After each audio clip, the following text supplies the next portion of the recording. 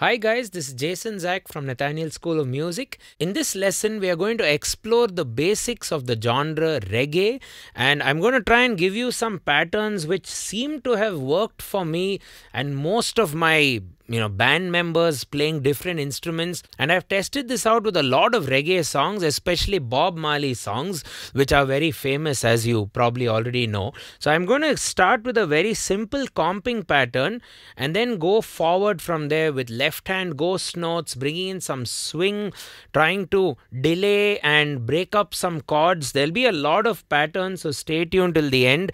We'll also start making some arpeggios happen in both the left hand and the right hand, some reggae arpeggios, if that's the term for it. Okay, so we'll start with just chords with block chords in the right hand. We'll start with just some left hand simple root and fifth kind of comping and then see how it goes. So before we get started, it'll be nice if you can follow the lesson with our staff notation, MIDI tracks if you wish, and my handwritten notes for not only this one but the others as well, which keep happening on our page. And also don't forget to hit that subscribe button and the bell for regular notifications, or hit it at the end or somewhere during the video if you remember. So let's get cracking. I have an interesting chord progression for you. I didn't want to do the standard 1, 5, 6, 4. We do that all the time on YouTube. And I don't like C major. As you know, C major on our channel is absolutely illegal. So we'll take B flat and see where we go from there and add some interesting, maybe a borrowed chord at the end. So I'm going to think of this progression now. B flat major, then we'll go to F major. So I'm pretty much in the key of B flat, E flat major, and then E flat minor. We could play this first of all with some nice inversions. So if you're starting with maybe the root position of B flat, you can play F major like this, E flat major like this, E flat minor like this, all using inversions. If you feel your inversion knowledge is a bit sluggish, you can check out our playlist on chord inversions. We'll leave you the link in the YouTube description. So if I do first inversion of B flat, I did root, right? If I do first inversion of B flat, F would come here, maybe E flat major, E flat minor. So the chords, remember, B flat, F, E flat major, E flat minor. And what I like is the second inversion around middle C. It sits well for my ears at least. So F, B flat, D, F, A, C, E flat major, E flat minor, or you can even do B flat, F, go upper to E flat, E flat minor. Anyway, so that's about inversions. So a good way to start off with your reggae journey is to focus on a little bit of swing, divide by 4 and start focusing on those divisions. So if I do 1, 2, 3, 4, 4 by 4 with swing, 1 E and a 2 E and a 3 E and a 4 E and rather than 1 E and a 2 E and a 3 E and a 4 E and which is straight music. So swing would be 1 E and a 2 E and a tak din a tak. That's getting that swing going. That's a good feeling. Now if you're not able to get the swing instantly, it's okay. Focus just on the ands. So maybe 1 and 2 and 3 and, but think of the swing if possible, and 4 and. So this itself kind of gets you into the world of reggae. Tap your pulse probably with your foot on the ground or just move your head, and 2 and 3 and 4 and 1 and 2 3 and maybe snap at the end or something, and 4 and 1 and 3 and 4 and 1 and 2 and there we go.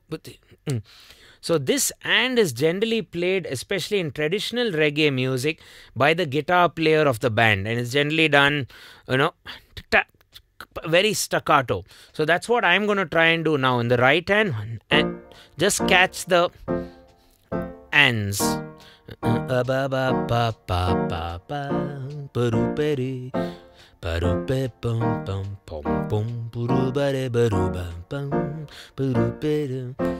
Chicka 1 and 2 and 3 and 4 and 1 and 2 and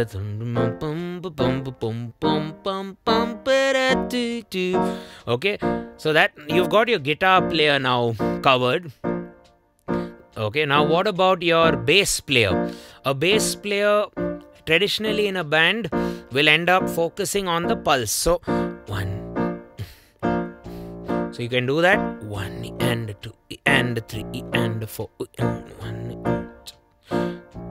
So just do the ones 1 and 2 and leave off the alternate. So you don't have to do 1 and 2. You could also do this, but then you may ruin the swing. You know, it'll start na na na na na na. So there's a fine line in there. You don't want to play too fast also, because very soon we're going to get the swing which we need for reggae and produce that swing on the piano. So give it some air to breathe. The and two and the 1. So let's do this across the chord progression. B flat, F, E flat, E flat minor, B flat, F, snap, E flat, 2, E flat. I'm snapping at the beat which I'm not playing in the left hand, just so you know. Keep that hand going steady. Try to swing. 1 and 2 and. This can kind of work for a lot of songs. For example, Buffalo Soldier, In the Heart of America,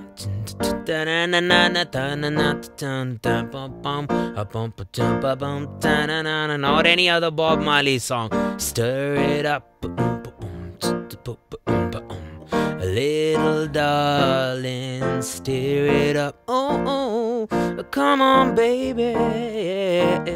Or maybe no woman, no cry. No woman, no cry. Everything's gonna be alright. Oh, everything's gonna be alright. Oh, yeah. You can go on.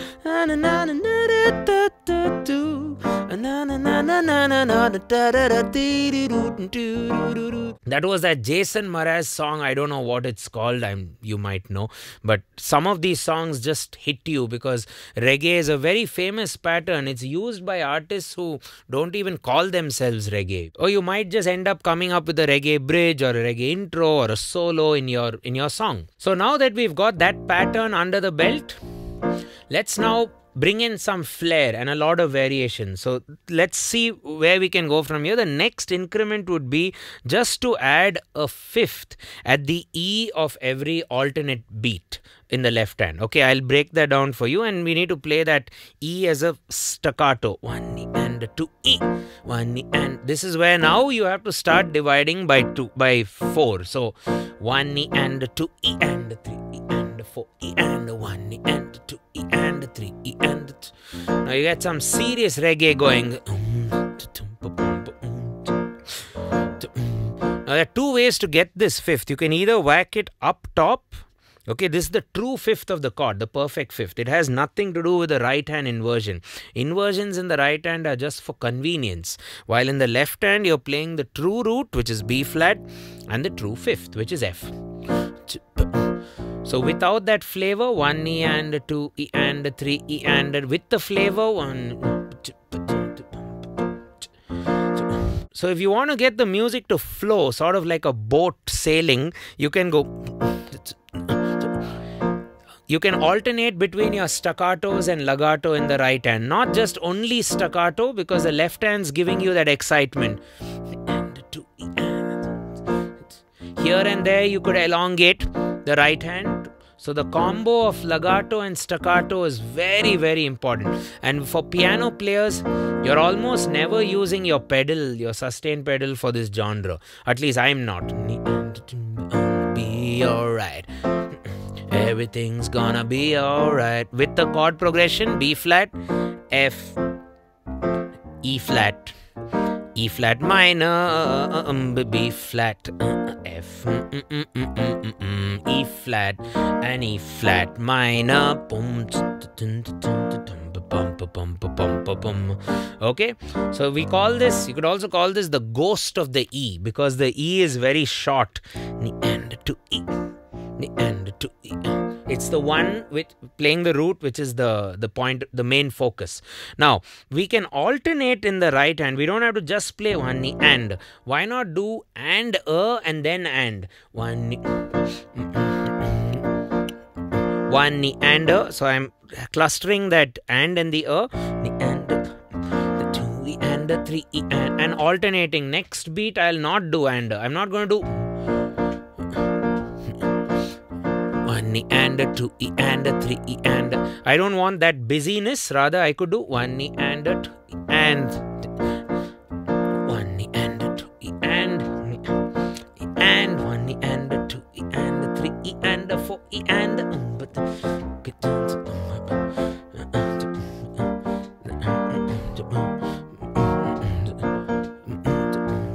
Okay, I can flip that around now and do and then so of the next alternate beat. One. Again, this ghost of the E is a nice flavor. 1 E. Don't forget to swing. And 2 E.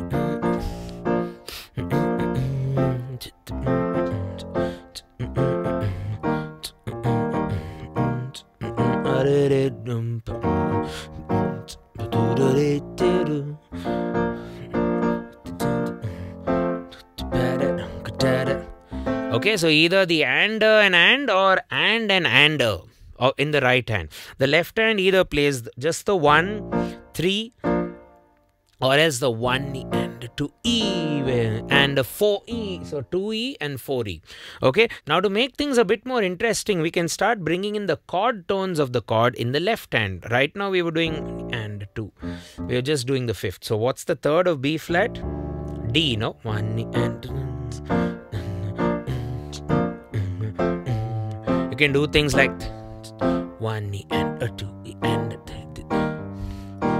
E and 2 E and 1 E and 2, or 1 E and 2 E and. This is more authentic, I think, to reggae. 1 E and 2 E. The earlier one was more dancey reggae, and which sounded like 1 E.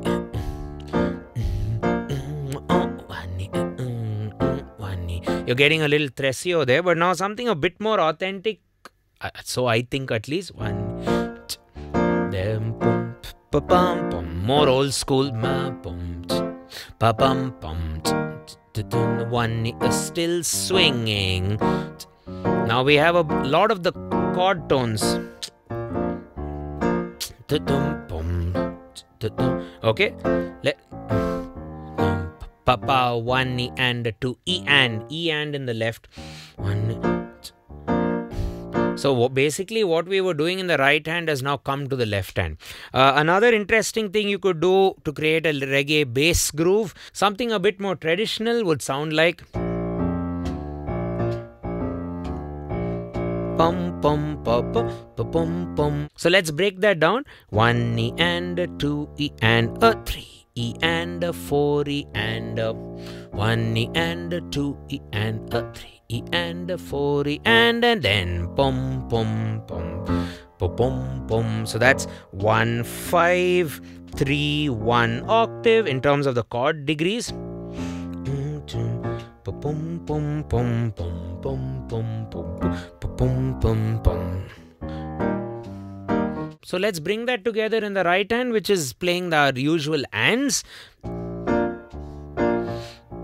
We've done this earlier, right? And no need of anders and all that. Just let's focus on the left hand.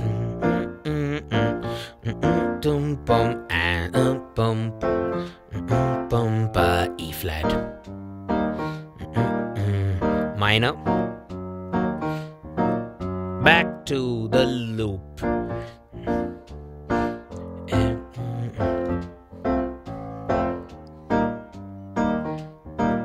Don't miss the pulse.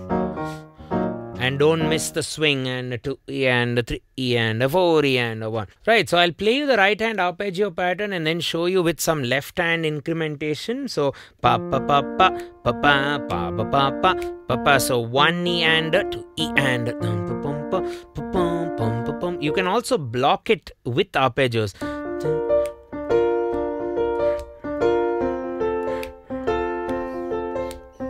In fact, just that sounds reggae to me.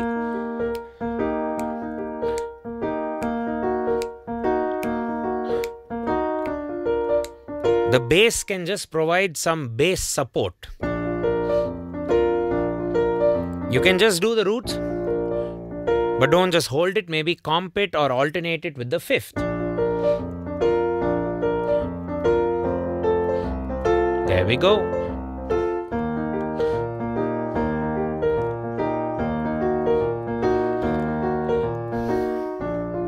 Start slow and then gradually move forward.